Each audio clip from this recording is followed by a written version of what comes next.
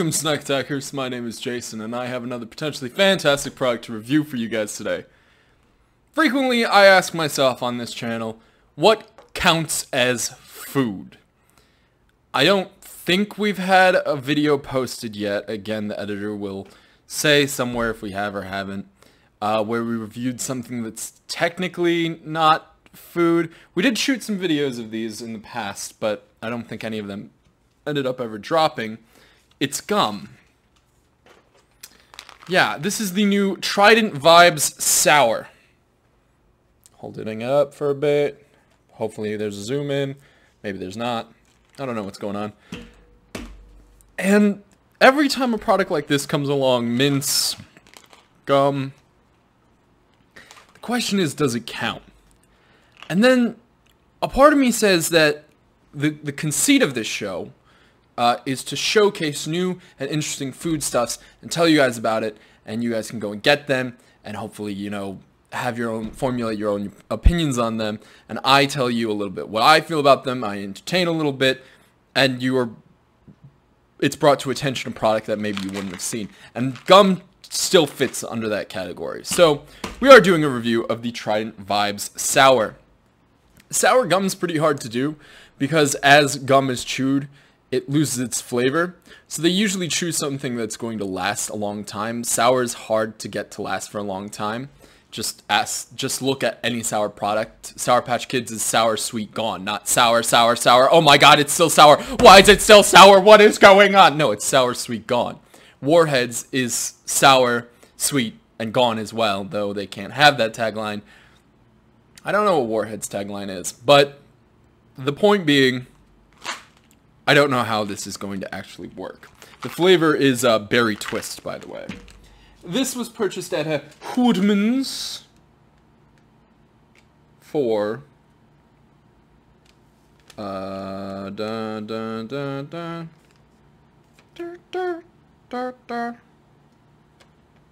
you serious?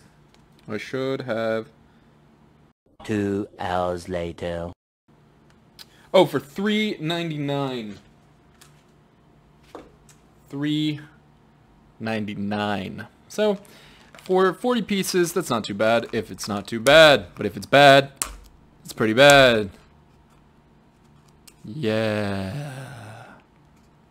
Sorry, I'm trying to maintain some energy while I'm trying to open it, but I was struggling. Okay. Opening her up. They are all the same color, which is interesting because from the outside they didn't look that way. It looks like it's going to be berry mixed with lime. That's the twist, because there's limes all over this packaging. Let's get one. Smell it. Smells like berry and lime. Doesn't smell very sour. Most things don't, though. 3, 2, 1. Snack attack.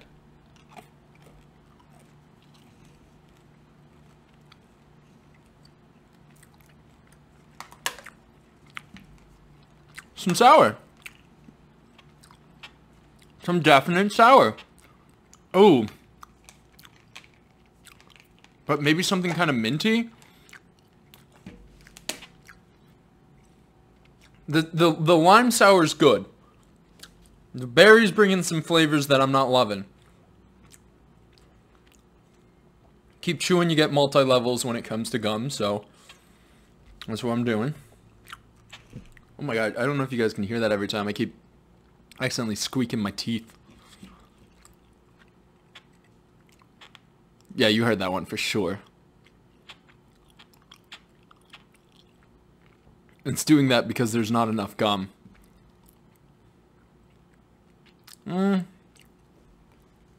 Okay. I've got a number of opinions on this. The lime is in and out. The sourness is gone.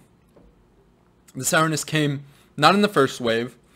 There's something vaguely minty, but it just kind of tastes minty. It's not like overtly minty, you know, it's not like spearmint or wintergreen or anything. It's just like something tastes a little off, a little weird. I'm doing witch hands, magic hands. The flavor's complex, but just not for me, I guess. It's not bad, per se. I think some people might... I'm going to swallow gum. I know you're not supposed to, but I'm going to do that so I can keep talking and not squeaking my teeth.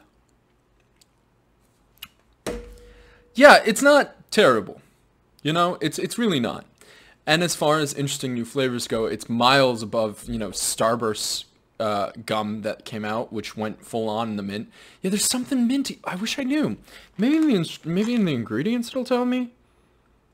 Nope.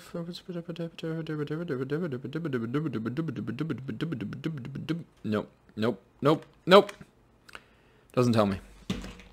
Doesn't say like mint. It's just not for me, really. I prefer mint. I use gum, you know, to freshen up the old breath, and making it like, I'm struggling. I know I struggle a lot, actually. I say that because I say it a lot, but it's hard to formulate an opinion on something that I can see why this might appeal to some people, but it's not sour enough for me. That's one. It's not a flavor I super enjoy, mixed berry not being the kind of gum I usually go for, and it's got a weird minty undertone that's like not working with everything else it's doing. It is a Snack Attack pass. Yeah. What would I give it out of 4? I would give it, I said out of 10. I'm going to give it a 4. And I guess had pre-formulated that, and it came out.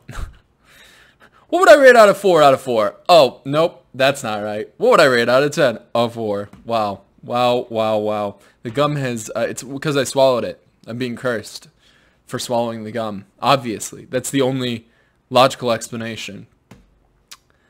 But the question around here is not, am I being cursed for probably doing the magic hands, like an actual magic user was like, that's offensive. Alakadabra. That's also probably offensive to a magic user. I'm double cursed now. Might as well just break a mirror at this point. I got so much curse.